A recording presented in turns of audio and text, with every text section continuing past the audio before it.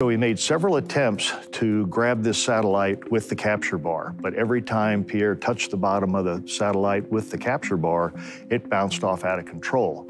Fortunately, the engineers that owned Intelsat, they could send commands back up to it, restabilize it so we could maneuver back closer to it and try again. So we tried 3 or 4 times the first day to grab it, every time it bounced off.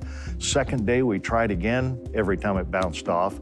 So at that point, we were kind of at a loss. We didn't know what we were going to do.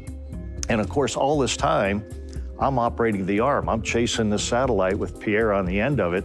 And so it was a very demanding part of the flight.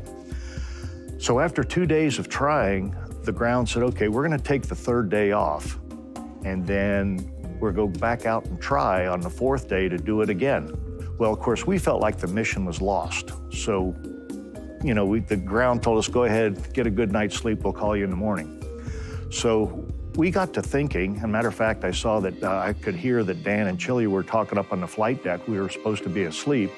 So I floated up to the flight deck with them, and they were talking about how Endeavour was so maneuverable and was so efficient on its fuel burn that they thought we could get close enough to the satellite to where Rick and Pierre could just grab it with their gloved hands.